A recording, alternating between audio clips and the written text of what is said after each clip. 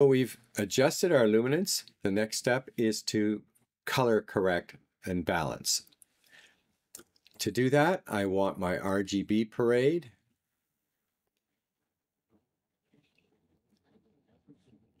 I'm going to crop. I'm just going to get a little more room. I'm going to select my crop tool here. And I'm going to crop into something white.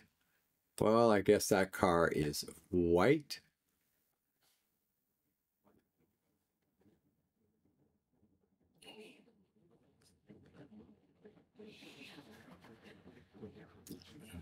So it looks like it's already white balanced. I must have white balanced it properly in the field because red, green, and blue are equal.